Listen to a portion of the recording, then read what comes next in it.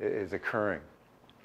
This is my attempt to sketch out this idea of commensalism. So basically in commensalism, you've got a species, and that species is basically providing stuff to its environment that are available in the environment that it's not doing in order to be helpful, but simply because that's what it does. It could be a tree that's holding up a vine.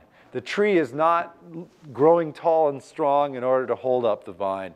The tree is growing strong and tall for its own sake, but the vine potentially can take advantage of that and may do so in a way that neither harms nor helps the tree.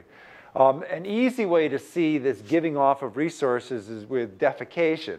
So organisms have to get rid of their wastes. I mean, it's just something they got to do. But it's possible for other organisms to take advantage of those wastes and utilize those wastes, in which case you have essentially a commensalistic relationship where you've got one individual giving forth wastes and another individual utilizing those wastes. And if that other individual that's utilizing the waste isn't harming the first individual, then the first individual may be neither harmed nor helped by the relationship.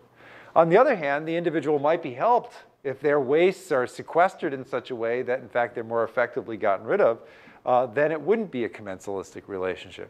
But this is this first species giving off whatever this stuff is, and the second species taking advantage of it. Whether it's resources, nutrients, energy, it could be a place to live.